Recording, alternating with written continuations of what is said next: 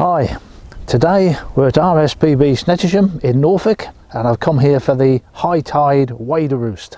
It's actually the second time in a week that I've come. I came about 6 days ago for the evening roost or high tide. It's about 4 or 5 o'clock in the afternoon. Today I've come for the early morning high tide, which was 8 o'clock in the morning.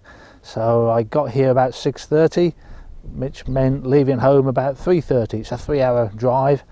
And it's quite a long walk in to get to the spot where you tend to watch the waders. It's about a mile and a half from the RSPB car park, which is a pay and display car park. There's also a beach car park, which is pay and display. And so it's a fair walk, a 3-mile walk here and back again. The main problem with these high tide roosts is you don't get a really good high tide very often. Now on the internet, if you search for RSPB Snettisham, you will come up with the tide timetable. The RSPB actually produce it this year, 2020. It was a PDF file. Presumably they'll do the same for next year, but there's a limited number of days each year when the tide comes in far enough to push all the waders into the pits just behind the beach. But this is one of those days, but you do have to get here very early. You don't get the place to yourself. There'll be roughly about 200 other people here come to see it. It is one of Britain's wildlife spectaculars. So this is at the end of the session now. I've already been filming it this morning. I've finished, I'm about to leave. I'm doing the bit to camera as I'm leaving, but I'll show you what I filmed earlier on. I'll start off with the footage I took on the afternoon visit and then move on to this morning's work. On both occasions it was rather grey and overcast.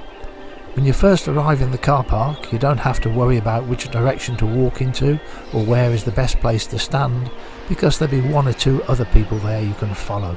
It's a very popular event. The big swarms of birds are mostly made up of the wader called knot, but there's a variety of birds out there: curlews and godwits and oyster catchers and shelducks and geese. But the knot, they swarm just like starlings do when they go into their roosts, so it is a spectacular sight, and it's probably the best view you get of this anywhere in the country. There's other places where they gather in these sort of numbers, but they come particularly close to you here, and it is just wonderful to see. Apparently there's about 100,000 knot out there.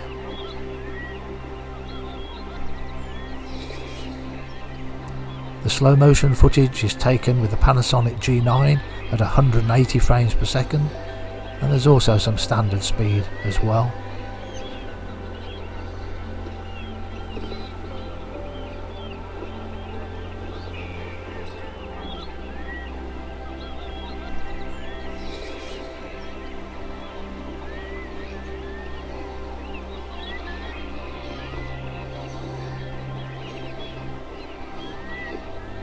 I enjoyed the afternoon visit more than the morning trip, simply because towards the end of it the sun did start to poke through the sky, and then your footage is backlit, you're looking to the west and into the setting sun, and there it's raining at the same time as the sun was shining.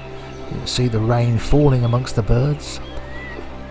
The sensible wildlife photographer would have a waterproof coat and a rain sleeve over his lens. I had neither. So by the end of this session I was very wet, and then you get very cold.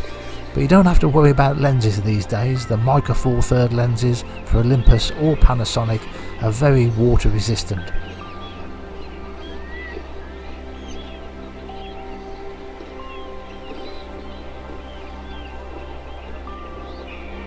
It would have been nice to have had some nice sunlight in the morning session as well, but I didn't get it.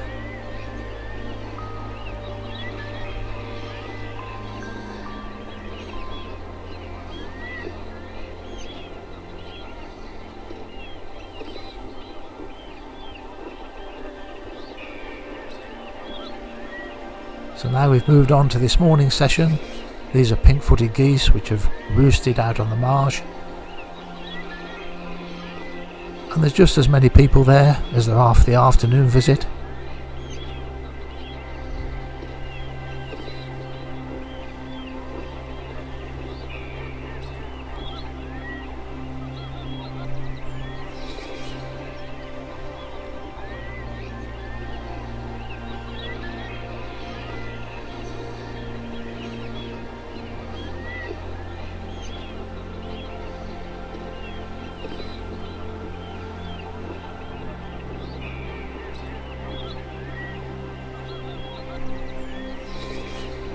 As well as having the rain to contend with, it was quite windy, and in some of the footage you can see the camera is shaking because the wind is knocking the camera. You can fix this in post-production, but I've just left this little clip in just to illustrate it. I put the lens hood in so it wasn't protruding out so far, trying to reduce the sort of sail effect on the lens. But really you need a much heavier tripod than I was carrying. But slowly the birds are pushed to a smaller and smaller areas of mud. They're either flying or walking, and then they move into the pits at the back of the beach. The pits have got several hides around them, and notice in Knott's Landing hide those low apertures. Those are for photographers to be able to get down low. This is a new hide, and it's unusual to have one built with photographers in mind. Photographers can get down onto the floor, getting that lower level shot. The bird watchers can sit on these steps and look out of these huge windows at the waders gathering on the other side of the pit. Oyster catchers are not in huge numbers. Because we're in the coronavirus situation at the moment, the hides are restricted on how many people we can get in there, so I wasn't able to do any photography from the hides. So that'll have to wait for another day. Thanks for watching.